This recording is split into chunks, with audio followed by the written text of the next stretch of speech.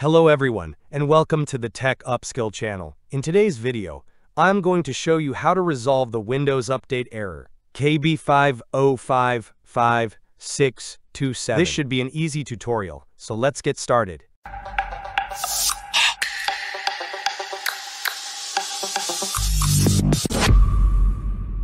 Step 1. Open your settings by right-clicking on the Start menu and selecting Settings. Once the Settings window is open, click on System from the left-hand menu. On the right side, scroll down to locate the Troubleshoot option.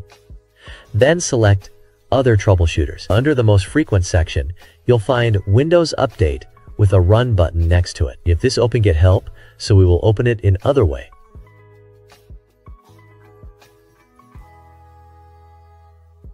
Open Start menu and type CMD and run as administrator. Then write this command msdt/id windows update diagnostic, which I will leave it in video description after. Click Next to allow the system to automatically detect and fix any issues. Once the process is complete, restart your computer and try updating your PC again to check if the problem is resolved. Step 2. Open the search window from the Start menu, type services.msc and press Enter. In the Services window, scroll down and locate Windows Update. Right-click on it and select Properties. In the Properties window, make sure the startup type is set to Automatic and check that the service is running. If it isn't, click Start to begin the service. Once you've done that, click Apply and then restart your computer to see if the issue is resolved. The third step is to ensure your date and time settings are correct. Right-click on the time in the taskbar and select Adjust Date/Time. Make sure the Set Time Automatically option is turned on. Additionally, verify that the time zone is correctly set to your country or region. This can help resolve any issues related to system updates. Step 4.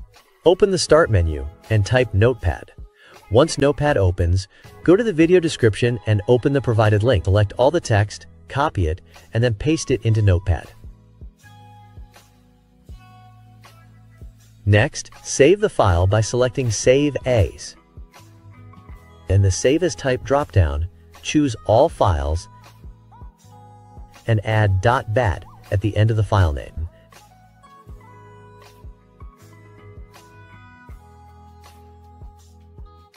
Navigate to where you saved the file, right-click on it, and select Run as Administrator.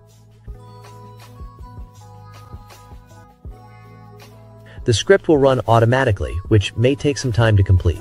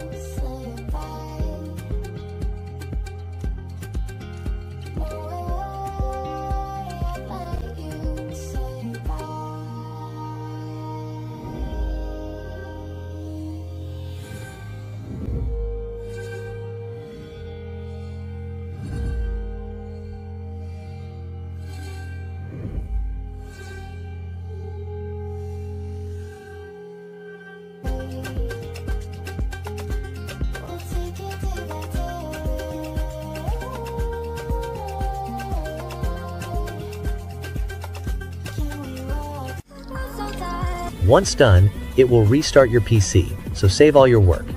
And hopefully, this will resolve the problem. I hope you found the video helpful. Don't forget to hit the subscribe, like, and share buttons. If you have any questions, drop them in the comments below. As always, thanks for watching, and I'll see you in the next video.